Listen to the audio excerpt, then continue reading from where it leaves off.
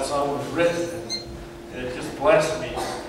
There was a young pastor in the nation of Wales who was pastoring a church, and he lived several miles from the church, and one day he was on his way home from the church, and it was a dark, cloudy day, and he was trudging down the road and just giving God praise, and all of a sudden the sky opened up and the sun shone through, and he said, "My God, how great that was." Amen. And he went on and wrote the song, and it's still relevant today. My God, how great that was. What a great God we serve. Hallelujah. I feel like a messenger this morning. I feel like God has given me a word, a message, and it's not new, but it's real. And I believe it's one of those messages. I've had it happen many times, and I'm sure Pastor has too. God will give you a word, and then you hear that all over the country people will preaching that same word. A different way, from a different venue. But I'll tell you, when God wants you to hear something, He wants you to hear it. And I want to tell you this morning, God wants us to hear a word this morning. Because we're in a place right now, in this nation, in this city, in this church, in this world, where we need to shift gears and get on fire for God. I mean, we need more of God. We need to know how to live for God, not just live and go along for God, but how to live for God. And I want to make a proclamation right here and now. I don't care what the country says or what the president says or the Congress says or the atheists say. This country is a Christian nation. We're not going to let that go. It's a Christian nation because God founded this nation upon the Christian principles, upon the Word of God. And because there are still millions of Christians in this nation who worship the Lord and will not listen to any other. Amen? And so I'm glad this morning to be a part of this Christian nation. Oh, I know it's slipping. You know, I hear so much on the news that the phrase, it's a slippery slope. Oh, let me tell you, we started on a slippery slope. And this world is slipping out into eternity. And one of these days, they got a rude awakening, I want to tell you. And so I come this morning and I came with a good news alert. Not a Fox News alert, it's a good news alert. Amen. Amen. Don't tell them what you hear when they, you know, a couple of years ago, something, I forget what it was, but that's when they started that phrase, and now they say it 20 times a day, or maybe 30 times a day. I've got a Fox News alert. Well, I got a good news alert this morning. And I want you to be alert to it because, you know, I was raised in a church where this word that I'm about to give you was preached more than Christmas, or it just almost, you couldn't hear a sermon without someone saying, "Listen to me, Jesus is coming." That's the good news this morning. Jesus is coming. And for most of you here, that's exciting. Amen. That's good news. Now there may be a few of you here, I don't know, maybe all of you that's good news. If that's good to you, say amen if that's good news. Amen. If you don't know the Lord, if you're not sure that you're right with God, it may be a little bit fearful. Maybe it's not such good news. But the second part of the good news is that you can get right before you leave here and then make it good news. Amen.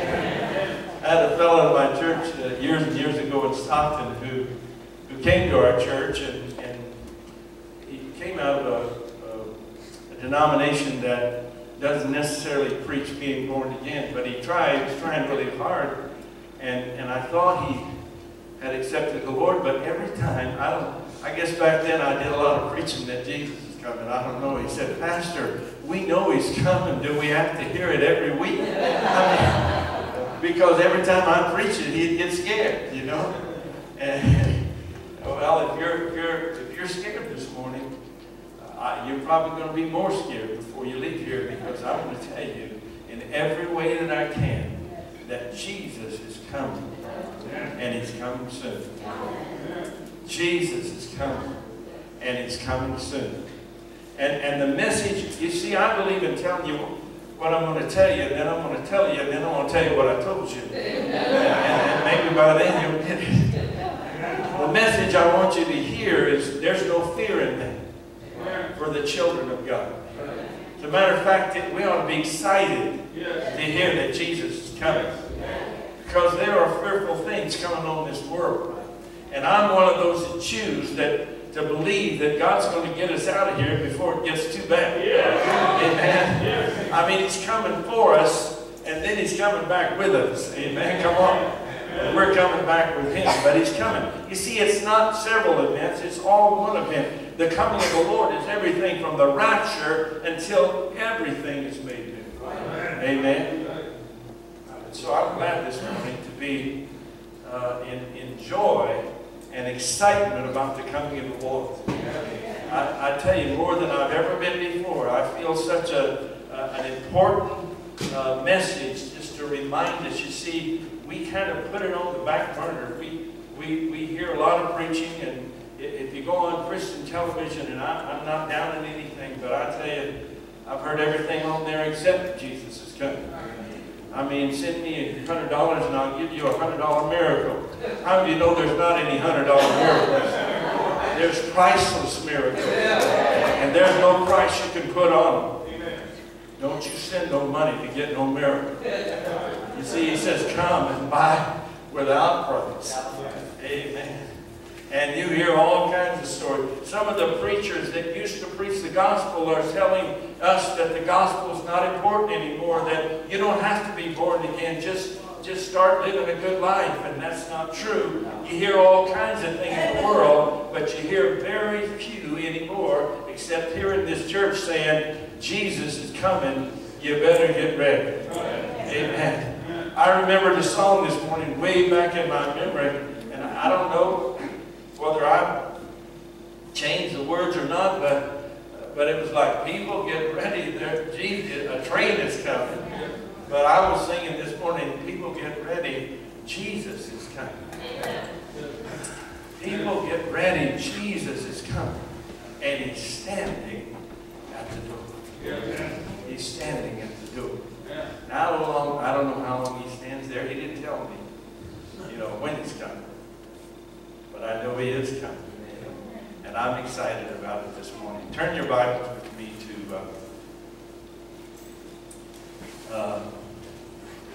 to Acts chapter 1, first of all. I got some scripture this morning. I want you to leave here with that fresh on your mind, fresh on your heart.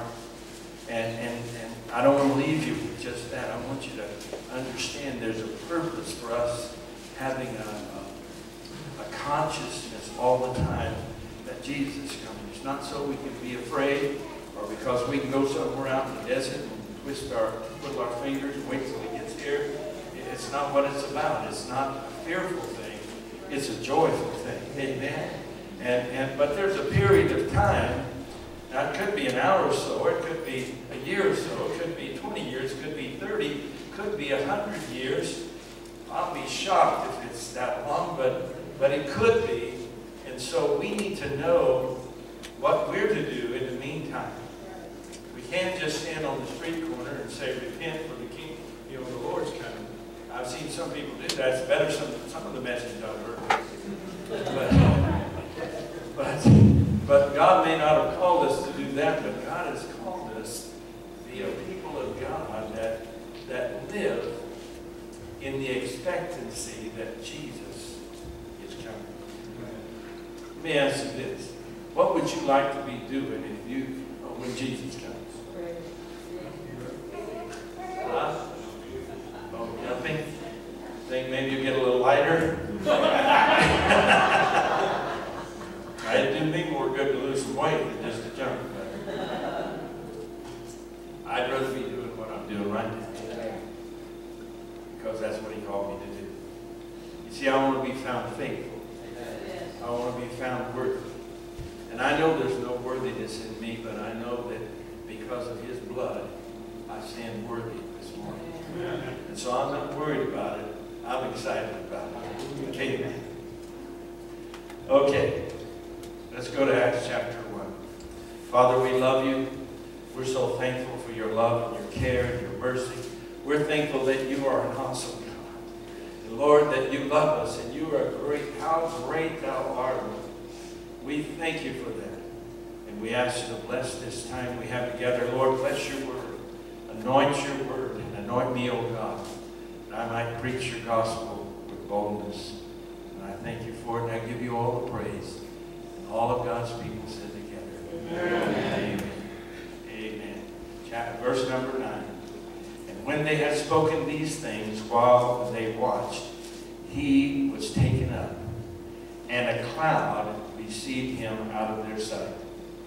And while they looked steadfastly toward heaven, as he went up, behold, 2 men stood by them in white apparel, who also said, Men of Galilee, why do you stand gazing up into the heavens? This same Jesus, who was taken up from you into heaven, will so come in like manner as you saw him go into the sky. Just like that young preacher on the way home from church saw the heavens open and the sun shine. One of these days, the heavens are going to open and the sun of God is going to shine. Amen. You don't have to worry about missing it as long as your heart's right with God. Amen. You won't miss it. You don't have to get a news flash or an email or a Twitter. Somebody twitters you and tell you that Jesus came, oh, he's over here somewhere. The Bible says don't listen to him. Amen. If they say he's out here in the desert, don't listen. Because as the sun or as the lightning flashes from the east to the west, so shall it be with the coming of the Lord. Amen. So he's coming, folks. You see, we have special days. We celebrate his birth on Christmas Day. We celebrate his resurrection on Easter Day. We give thanks to him on Thanksgiving Day. The world has used these days and perverted them. Listen, if it wasn't for the money, there would be no Christmas holiday. There would be no Thanksgiving. There would be no Easter. We even have a day. You see, we're celebrating all things holy. The world is just celebrating the unholy God of the mind. And now there's even a holiday for things that aren't holy. It's called Halloween. And you do whatever you want to with that. But I did with it a long time ago what I wanted to. I will not celebrate a day in any way, shape, or form that celebrates unholiness.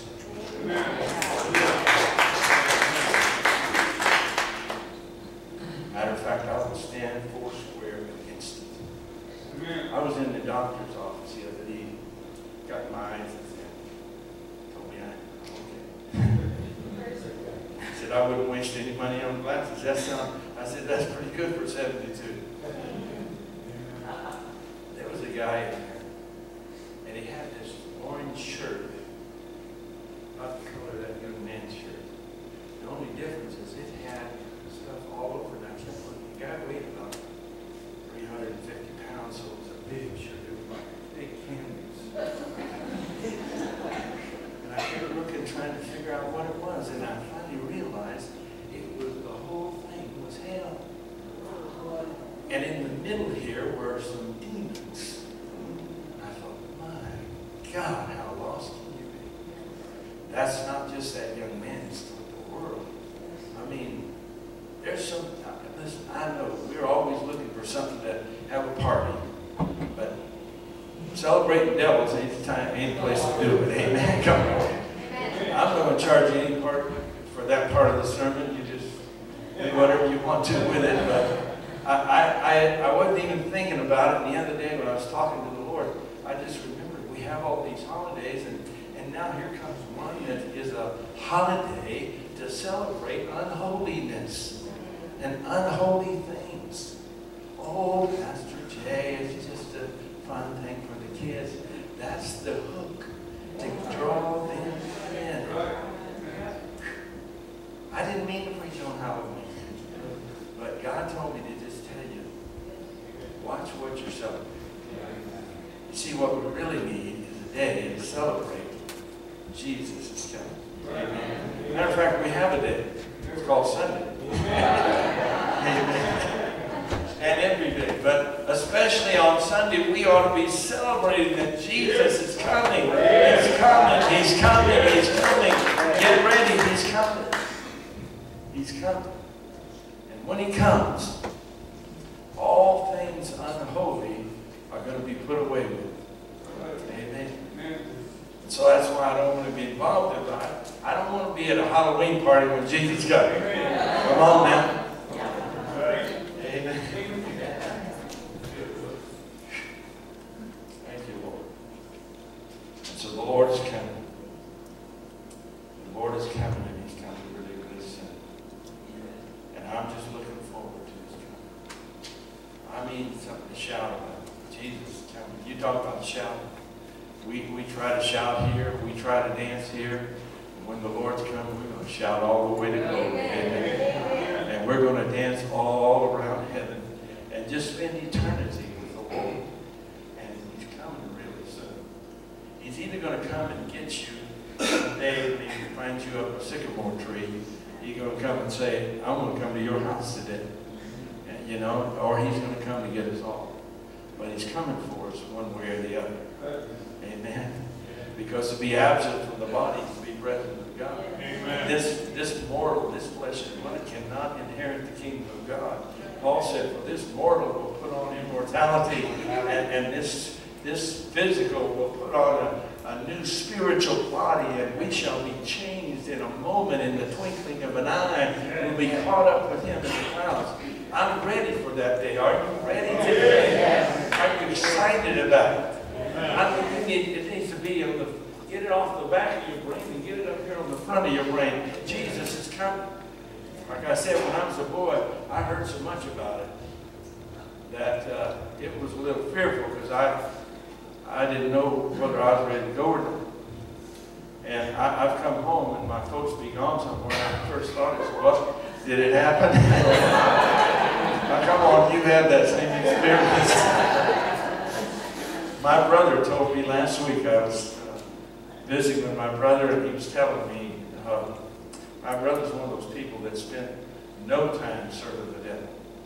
He wasn't always a professing Christian, but he went into service, and my dad asked him to promise that he wouldn't drink while he was there, and so he didn't drink.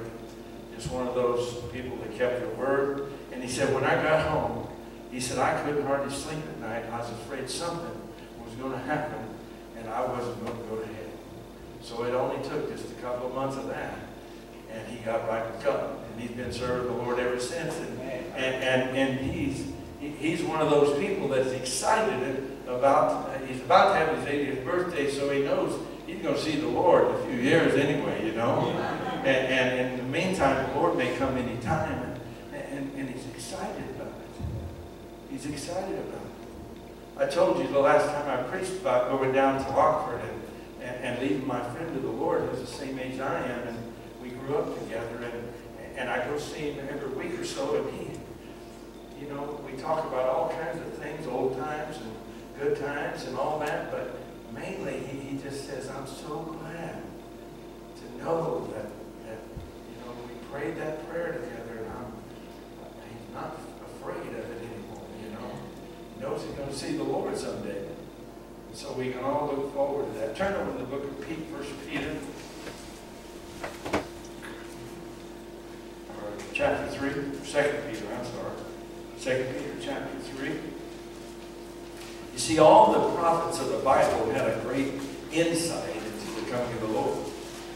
Daniel said there's going to be a time when people are going to be running to and fro. And I mean, even Sonora, they're running to and fro now. Amen. There's so much traffic in Sonora, you think it's in the Bay Area or something. And he said, Daniel said, knowledge is going to increase.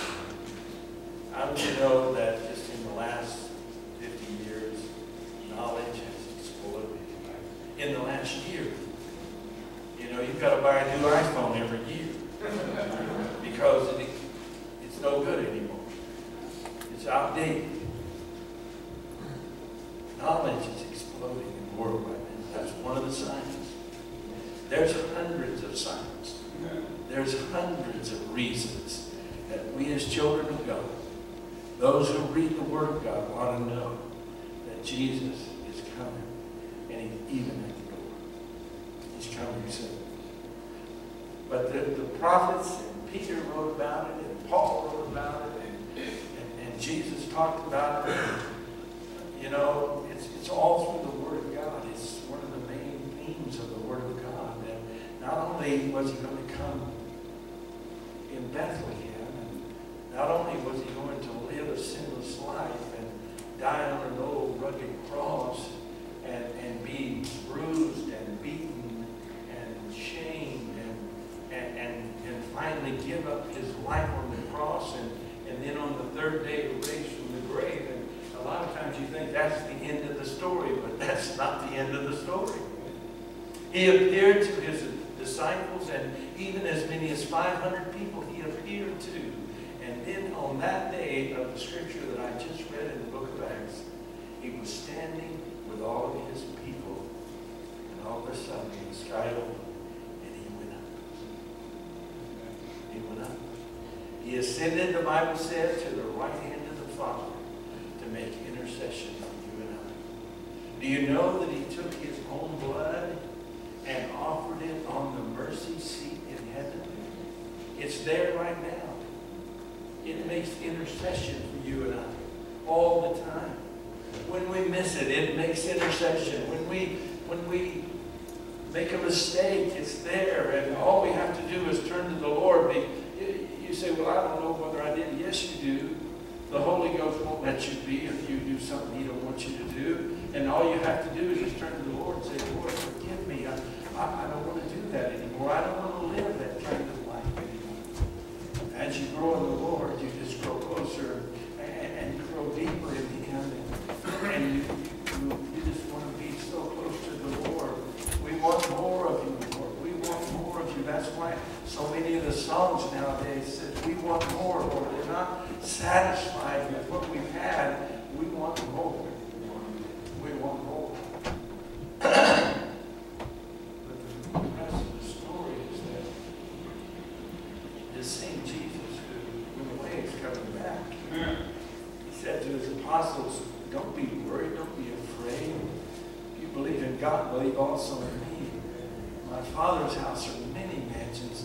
If it were not so, I would have told you. I go to prepare a place for you. And if I go, the main theme is if I go, I'll be coming. He's going to set His feet on the earth again one day. It's going to be so good to be on His side, amen. And it's going to be fearful and horrible to be on the other side. The Bible says in many places there will be weeping and gnashing of teeth. Weeping and gnashing of teeth. I don't tell you that to be afraid, because if you know the Lord, there's nothing to be afraid about. You can get excited, amen. I'm on God's side. The devil will say, well, how about that mistake you made? I don't care. I repented and I'm on God's side. Well, you haven't always been so good. Well, I don't care. That don't matter. I'm on God's side. And He's on my side. And so when He comes, I'm standing with Him. And you can go to... Amen. I read the story for you earlier. 2 Peter chapter 3, verse number 3. Beloved, I now write to you this second epistle, in both in which to stir up your pure minds by way of remembrance. You see, I don't care how old the story is or how old the word is, every once in a while we need to be reminded. I'm just telling you, listen, I know you've heard this 1,000 times, but I want you to know that it's God's will that you keep it in the forefront of your mind. And that you live a life. This is the theme of this whole sermon this morning. Let me go ahead and read this because it gives us that answer. And it says, by way of remembrance, that you may be mindful of the words which were spoken before by the holy prophets and the commandments of us, the apostles of the Lord and Savior, knowing this first, that scoffers will come in the last days, walking according to their own lust, and saying, where is the promise of his coming? For since the fathers fell asleep, all things continue as they were from the beginning of creation. For this they willfully forget. There's people that willfully forget. They don't want to hear about it. They don't want to talk about it. They don't even want to know about it. They have willfully forgotten. And they're scoffers. It's gotten to where, when I was a young man, there were many, many people who were pre-saved. I like to call them pre-saved. It gives a little hope maybe they're going to be saved. Amen.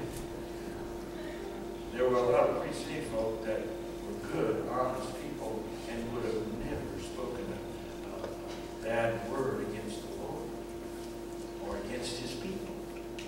Now the whole world is speaking against the Lord. They're mocking us just like they mocked him. They're mocking you just like they mocked Jesus. They are calling you crazy, an idiot. You're unlearned. You're foolish. You're childish people for believing in a God that you can't see. It's being taught in our schools. They can teach everything else. But if they teach that, if someone, a child speaks it out in some school, they'll expel him from school. We worried about why they quit praying a prayer. They won't even let them talk about the Lord's Prayer. It's that slippery slope I was talking to you. We've done slipped off the slope. Amen.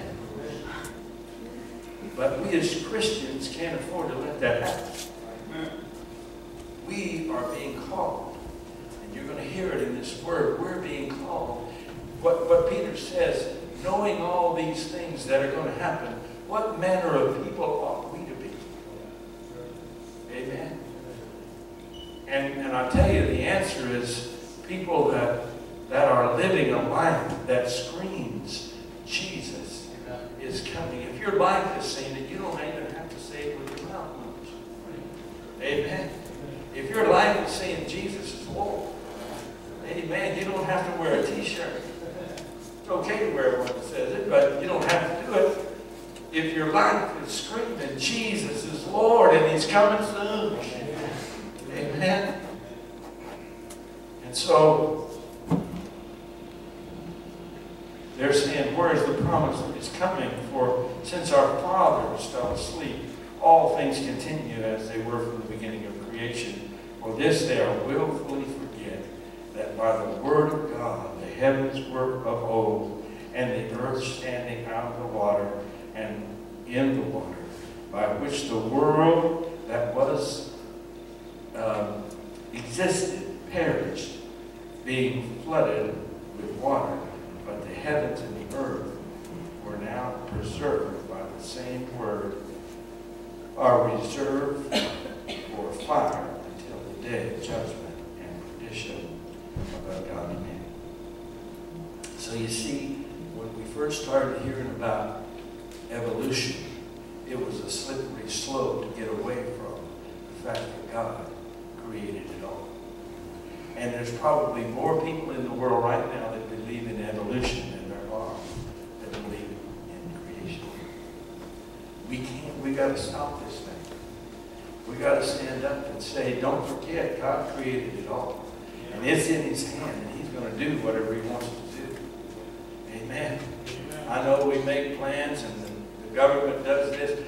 I don't even know about the government anymore. It's just so messed up that there's no right or wrong in it. It's all wrong. It's all messed up. And it's because they've gotten away from God and they're depending on, well, we should try this thing. and this will help our country, this will cause our economy to grow. And the others say, no, that'll ruin our country. If this is what will make our economy grow, the only thing that can bless America is God. Come on. God bless America. God bless America. And America needs to bless God. I'm telling you, it's a joy to come in this house on Sunday morning, Wednesday night, or whenever you get here, and just bless the Lord. Just bless the Lord. That means that our nation is still a nation under God, and it's still a godly and a Christian nation, no matter what anyone says. I was just shocked when I heard that our president went, and I'm not trying to be political here, folks, but he did go to a meeting one time and stood up and said, America is no longer a Christian nation. He said it. And I heard it. That's what he said. And that was a big slide down the slippery slope. And so you and I are going to have to start scotching the wheels a little bit and make sure that it stops sliding. You see, it's not up to the politicians, it's up to the church. When my people who are called by my name will pray and seek my face and turn from their wicked ways, I'll hear from heaven, I'll forgive their sins, and I'll heal their land. Amen. If you're waiting for some politician to turn around, maybe if he thought that would get him elected, he might. That's what it's all about. So I'm not worried, I'm not scared, because God's still in control. And then when it gets to a certain point, and I'm going to read you the point in a moment, but when it gets to a certain point, He's going to say, come up here, children, come on home. And then, you know, how many of you believe God can see what's going on earth here in heaven? Amen. We're going to be able to look and see. We're going to see this thing come to pass. Amen. Peter said it. For they're willfully forgetting that God created it all. But beloved, do not forget this one thing, that with the Lord, one day is 1,000 years, and 1,000 years is one day. The Lord is not slack concerning His promise, or as some count slackness, but is long-suffering toward us, not willing that any should perish, but that all should come to repentance. I don't know about you, but I'm wondering, Lord, what are you waiting for? My God, why don't you just come and do it? And the Word says He's waiting because there's still some folks that He wants to save. Amen. And they may be your family, your friends, your neighbors. I've said before, you know, I know when the last person that will be saved is saved, the Lord's going to come. Amen. And so I've been looking for Him. I want to witness to Him and get Him saved. And let's go. You know? Amen. Are you the last person? I'm ready. I'm ready. I went to Florida, didn't find Him there. I went to Georgia, didn't find Him there. Came back home and haven't found Him yet. But I'm still looking. You know, I hope I can win 1,000 to the Lord. But I'll be glad to just, I'm happy when the Lord lets me be there when one person gives his heart to the Lord. Just one person. Thank you, Lord. And so God has a plan, and it's still working. It's still in effect this morning. Paul said, behold, in 15:51, he says, behold, I tell you a mystery. We shall not all sleep, but we shall be changed in a moment, in the twinkling of an eye. And the last trump, for the trumpet will sound, and the dead will rise incorruptible, and we shall be changed. For this corruptible must put on incorruptible, and this incorruption must put on, this mortal must put on immortality. So when this corruptible has put on incorruption, and this mortal has put on immortality, then shall be brought to pass the saying that is written, Death is swallowed up in victory. O death, where is thy sting? O hell, or Hades, where is thy victory? Therefore, my beloved brethren, be steadfast. That's the key word this morning. Steadfast. Be steadfast. Not up and down, not in and out, not fooling around with God. Be steadfast.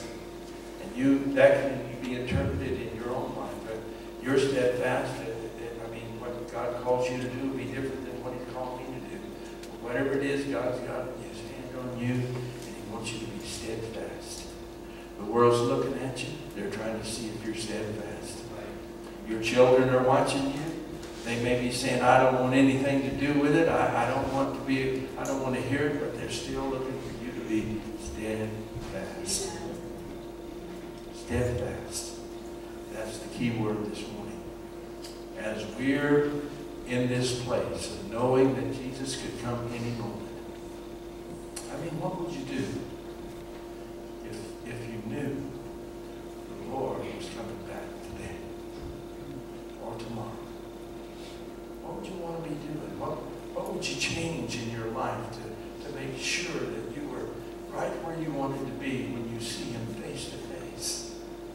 What would you do? None of us really know. None of us really know. But I tell you, I've heard people say, well, I'm going to ask Him this and I'm going to ask Him that.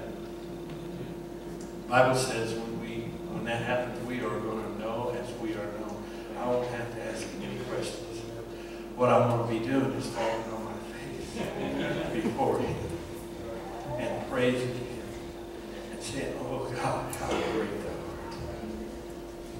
I don't think it was an accident when Randy was singing that song and he got to that second verse and he said, when Christ shall come, with shout of acclamation and takes me home, what joy will fill my soul. I want joy to fill your soul when you even think about it. And I want you to think about it alone. Oh, when Jesus comes and takes me home with shout of acclamation, what joy will fill my soul. Then I shall bow in humble adoration, and then I'll sing, my God, how great Thou art. We serve a great God this morning. Amen. We serve a great God. Hallelujah. Hallelujah. In verse number 10 it says, but the day of the Lord will come as a thief in the night, and when the heavens will pass away with a great noise, and the elements will melt with fervent heat, both the earth and the world that are in will be burned up. Therefore, since all these things will be destroyed, what manner of persons ought you to be in holy conduct and resolve? What manner of persons ought you to be with holy conduct and godliness, looking for the hastening coming of the day of God, because when the heavens will be dissolved, being on fire, and the elements will melt with fervent heat, nevertheless we, according to His promise, look for new heavens and new earth in which righteousness dwells. Now there's been a controversy. Some preachers just preach one thing, and some preach another. Some preachers preach the catching away. And others just say, well, when He comes, He's just going to destroy everything. And, well, the answer is yes. He's going to come, and He's going to take you and I out of here. We're going to go to heaven. We're going to be with the Lord, and there's going to be 1,000 years. We're going to come back, and the Lord's going to set up His kingdom on this earth and reign here 1,000 years. Why would He want to do that? Because He can. Amen. I don't understand it all, but He can, and He said He's going to, and He's going to. And then this thing is going to happen. I just want to be with Him through the whole thing. Amen. Amen. And if you're looking for His coming, you see, He's coming He's coming. Amen. Oh, you tell me Jesus is coming back. I'm looking forward to it. Amen. Here we go. Here we go. I mean, years ago, all we could do is say, I'll fly away. But we didn't really want to fly away. We wanted to stay here. I remember Chuck, how many of you knew, was it Chuck Smith? Used to be a country singer and lived down there around Escalon somewhere. Chester Smith. Turned into an evangelist. I heard it. Never got to hear it, but I would like to because I went to some of his dances when I was young. But him and this woman wrote a song, Just a Little Longer, Please Jesus. Wait a little longer, a few more days to get our loved ones in. I understand that song. But I'd rather pray, Lord, save them in a hurry so you don't have to wait. I mean, Lord, come on and just save them. You can save them just like that. Amen. I'm just not asking you to put it off. I'm saying, Lord, come on. Even so, come, Lord Jesus. Amen. That's the last word in the book of Revelations. Even so, the Spirit and the bride, that's you and I. How do you know you're the bride of Christ? The Spirit and the bride says together, even so, come, Lord Jesus. Go ahead and come. Go ahead and come. I'm ready. I'm telling you, it pays to be ready this morning. Amen. It pays to be ready. Thank you, Lord. Well, I'm so glad you're ready this morning. But if you're not ready, I don't want you to leave this house without being ready. And not just ready, okay, now I'm saved and I can go on my merry way and I don't have to worry about it. I'm talking about steadfast living for the Lord every day of your life. Don't even take a breath. Don't even spend a moment without the Lord. There's nothing out there for the children of God. Some of us, I hope not all of us, but some of us have already been out there and seen there's nothing out there for the children of God. There's nothing. And so if it looks like a duck and quacks like a duck and walks like a duck, it's a duck. If it looks like the devil and talks like the devil and acts like the devil, it's a devil. And so stay away from it. Amen. You want something to celebrate? Jesus. Good news. Good news. Jesus. Amen. And he's coming really soon. You know how Halloween got started? Well, there used to be a holiday that the Catholic Church celebrated All Saints' Day. And those who didn't believe and who were against everything holy decided, well, the day after we'll just celebrate the opposite of All Saints' Day. And it's turned into, do you know that more money is made for Halloween now than is for Christmas? If you don't believe me, just go down where the video store used to be and look through the window and see what's there. Hideous things. One little window, I was there looking at a job up on the roof with my grandson. I looked in the window and there was a priest costume, a nun's costume. Mockery. Mockery. I'm telling you, I'm going to get you all delivered from that nonsense. Come on. Amen. Hey, when I was a young preacher, we used to have Halloween parties in the church. I didn't know any better. But when the Lord woke me up, we had a Halloween party one time at a house. I mean, I'm talking 40 years ago, folks. So don't say last year, Pastor Jake went to a Halloween party. I went to and there was a new young lady in our church, about 13, 14 years old. She didn't know any better. She came to church with a devil suit on, tail and all. I said, there's something wrong with this picture. Amen. So we quit it. We repented of it. We haven't done it since. Amen. I'm going to quit preaching. Quit meddling. But I believe it. It's true. We're about to receive Holy Communion this morning. to stand with me as the ushers come.